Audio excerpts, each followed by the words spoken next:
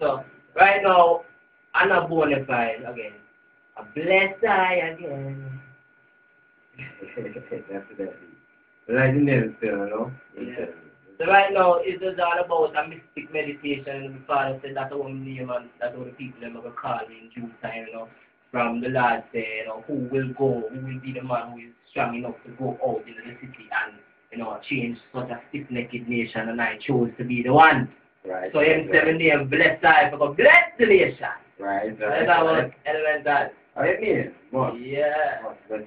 So big up I faithful, the faithful one in a Clarendon right now, you know, Right. Kingston, Jamaica. I want to big up, you know, the Big Stone Elemental for having me here today in this interview. Definitely. You know what I mean? Of course, you know. Big up the Empress of Yard right now. You know, Empress Carmelita. Yeah. Alright, so go ahead, forward.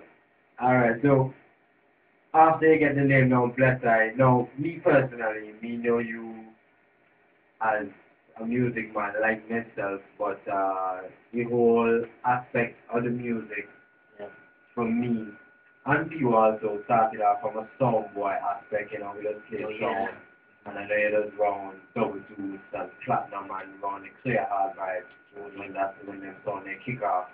How you make the transition from, you know, This job. into the artist world. Okay. Alright.